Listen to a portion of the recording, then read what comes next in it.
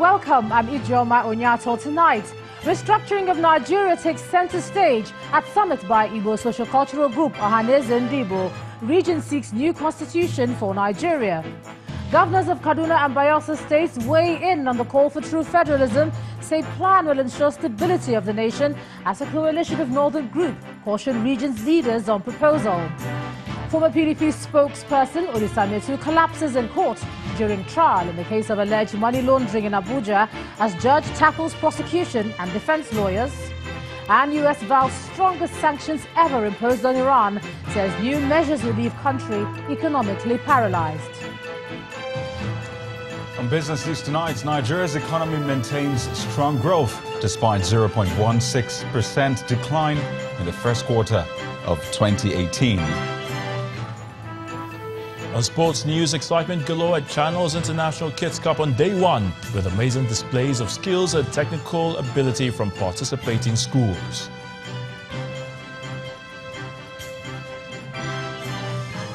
To advocate the re-engineering of Nigeria's borders and border policies to effectively deal with communal clashes, smuggling and other criminal activities.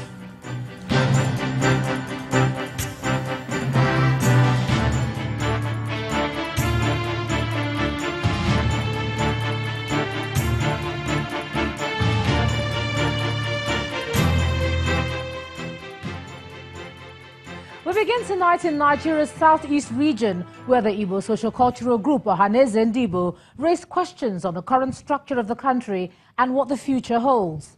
Leaders of the organization say a review of Nigeria's democratic structure and the enthronement of the principles of equity and fairness will help the country achieve all-round development and solve its political and economic challenges. This call is part of the communique read at the Ohaneze Ndigbo World Summit in Awka, the Anambra state capital, where the leaders also proposed a 6-year term for the president, a rotational presidency, 5 vice presidential seats for equal representation, and resource control by states. The Alex Ekweme Square in Awka, Anambra State is the venue for the Ohaneze Ndigbo Worldwide Summit. Leaders of various categories from the southeast region of the country, prominent sons and daughters of the soil, and other indigents are here to make known their stance on arguably one of the most debated issues in national discourse, restructuring. Elder statesmen and leaders from other parts of the country are also here to show solidarity to the cause. For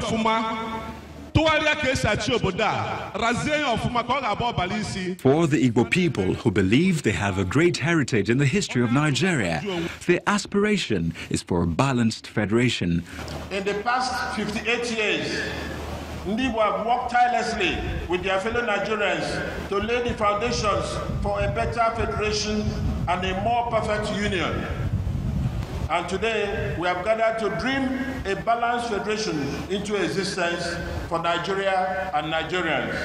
The reason for this position is to ensure an equitable and fair nation, as detailed in a 10-sectioned paper demanding changes from the current structure. The demand for a restructured Nigeria that guarantees security of life and property, freedom and liberty, equity, justice and development has a unique significance. No other ethnic group has a greater stake in the Nigerian project than Ndigbo, by virtue of tens of millions of Ndigbo who live and invest everywhere in Nigeria outside Igbo land.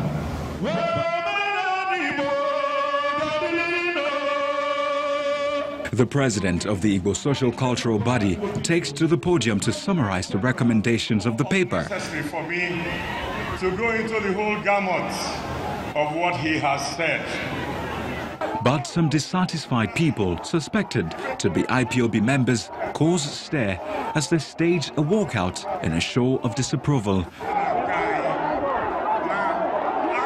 But the meeting is quickly put back on track as lawmakers of the Igbo extraction move a motion for the adoption of the recommendations. Done by my colleagues from the Southeast in the National Assembly and State Assemblies in adopting the position of Ndigbo on restructuring.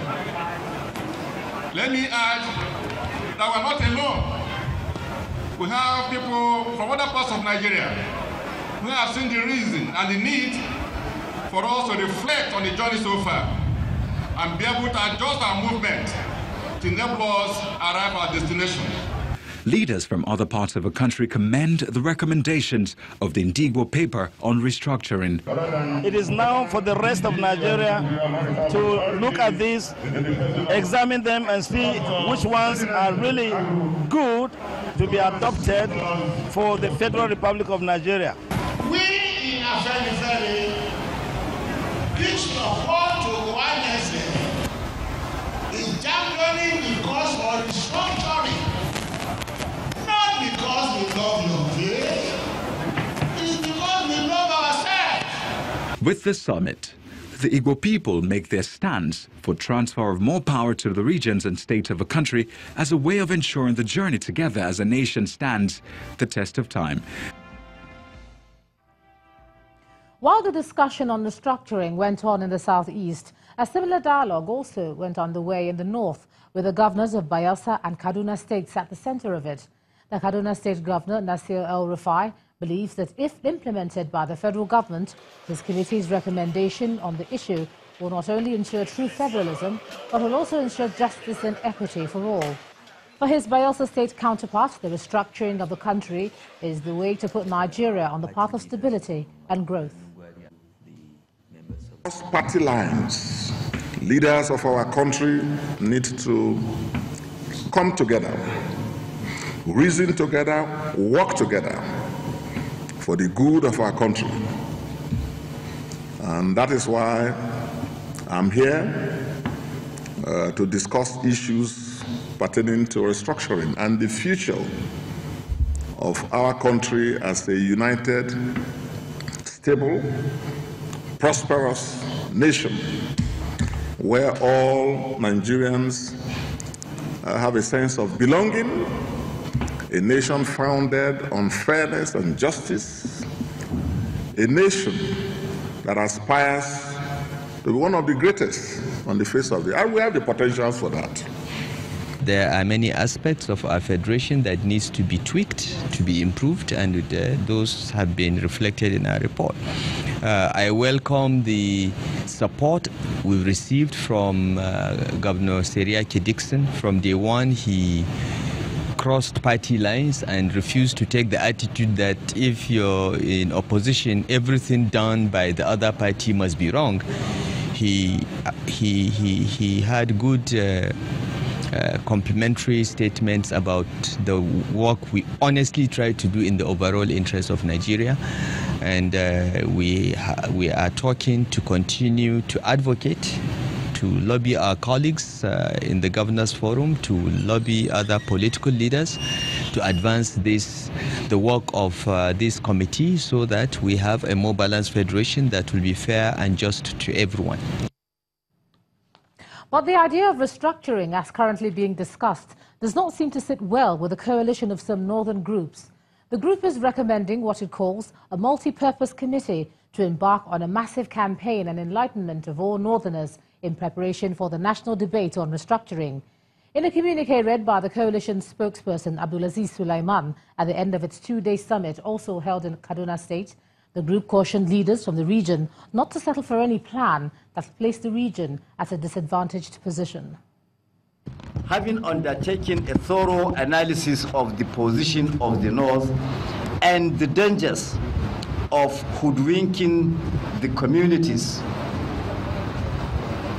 onto a flight without actually knowing the destination, the summit hereby frowns at the mistake about to be committed by the present crop of northern political leaders in accepting a proposal that could mortgage the region's collective interest and its future. The summit states that the seeming endorsement by some northern leaders of a brand of restructuring that clearly places the region at a disadvantage is unacceptable and must be discountenanced.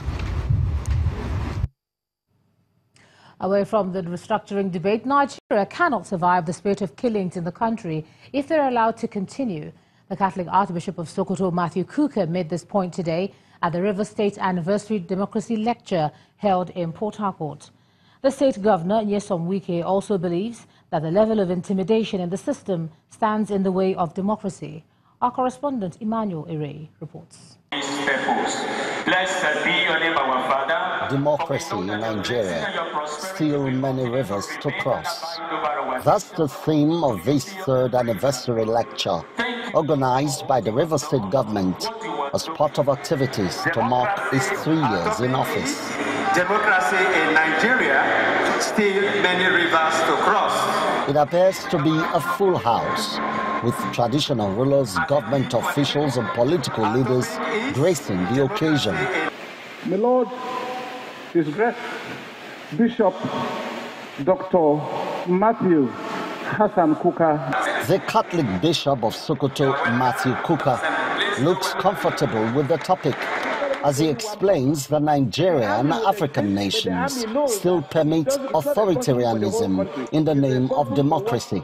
In many parts of Africa, democracy at a national level is glorified authoritarianism. People can go to vote, but the opposition does not hope to win. All right? The police can exist, but they know that they are answerable to only one person. The army will exist, but the army knows that it's not responsible for the whole country. It's responsible for what the big man wants. With the energy of youth,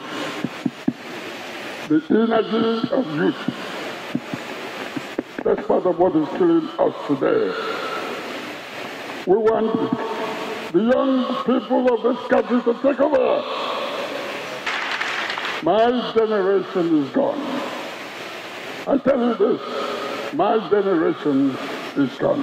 My generation cannot save this country. And we want this country saved. For the state governor, as long as all arms of government and institutions are not allowed to thrive, the nation's democracy will continue to limp. The system we're operating has somewhat intimidated the judiciary. As I speak to you now, the intimidated the judiciary, they have intimidated the INEC. Now, you want us to be patient where you know if tomorrow you lose election and you have confidence in the judiciary, and that when you go to court, justice will be done. In the end, a major takeaway from the event is that credible processes of election and the commitment of political leaders to the citizens' welfare remain the hallmarks of true democracy. Emmanuel Ire, Channels Television News. To security matters now, it's the end of the road for 2 out of the 4 suspected leaders of the criminal gang that carried out the deadly Offa bank robbery last month. Kunle Ogunleye, also known as Arrow, and Michael Adiku were arrested at separate locations in Kwara State, where they allegedly carried out the robbery on April the 5th, leaving many dead. They were among the 4 men the police declared wanted on May the 4th, after labeling them the principal suspects in the robbery. The police force public relations officer Jimo Moshood said in a statement on Monday that Ogunleye was arrested on Sunday, while Adiku was arrested 2 weeks ago. According to the statement, Adiku, a native of Upper LGA in Benue State, is a dismissed police corporal and an ex-convict. Their arrest brings to 22 the number of suspects the police have arrested in connection with the bank robbery.